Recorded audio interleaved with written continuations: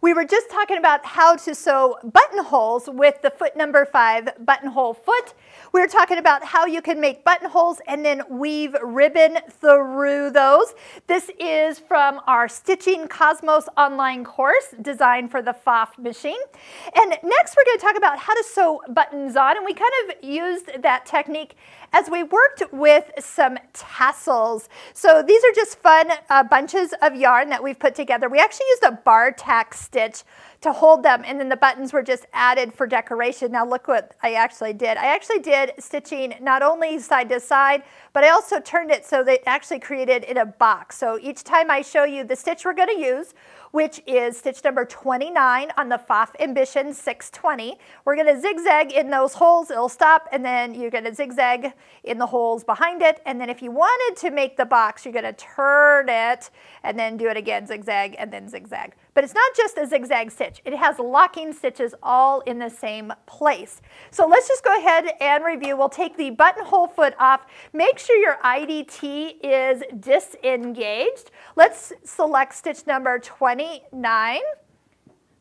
And look, if you have the I for information button pushed, where we actually are seeing what foot to use, you are noticing that there is no foot picture indicated. And that is right. We are going to just use this ankle. Also, I was doing buttonholes, so I'm going to take that little silver paddle and slide it up. It hides behind your needle threader. Awesome. And then the last thing it shows is that our feed dogs actually are lowered. And that's going to just help so they don't tap underneath your fabric and kind of jiggle the button. We don't want to move it at all. Slide your accessory box off, and behind here there is a lever. Peek back there. The lever is pushed to one side. You're going to push it hard until it moves to the other side, which was to the right. Feed dogs are going down. Keep in mind, as soon as you bring those feed dogs back up when you're done, don't forget to do that. When you slide them back, they will not come up until you actually take a stitch. So don't be freaked out that your machine didn't bring those teeth back up. You just have to pretend that they did and go ahead and trust it and sew. It's like taking that little leap of faith. Now let's talk about doing this sewing on a button. What? With a machine with no foot. So you actually have the, it's all set up to do, but how does the machine know if you're actually using a small button or a large button? So that was kind of a trick question, because most, like 99% of buttons all have the same holes, even though it looks smaller on a small button as it does on a big button.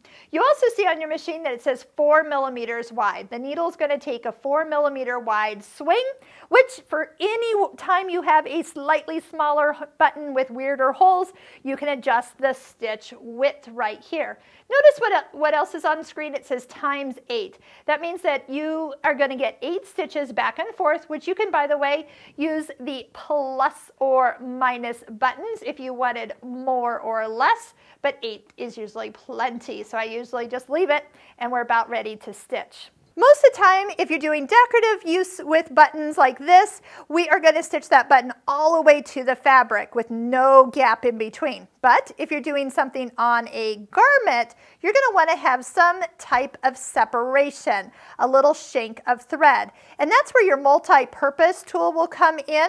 You're going to set that underneath your button, line it up, and we'll slide it in like I'm going to show you, and then that will create the little spacer and leave the extra thread. So if you were buttoning a shirt, there's room for that second layer to go under the button. Trust me, if you don't do that, it's not easy to button. So here we go. We'll just do the first time without it. Notice that the needle is on which side? It's on the left side. Let's go ahead and turn the needle by hand into the left hole. And I'm actually stitching in the front 2 holes first, and then once I have that held, I can lower the presser foot, and that's going to kind of pinch the button. That's why we can do this without a foot, and we can see exactly what we're doing.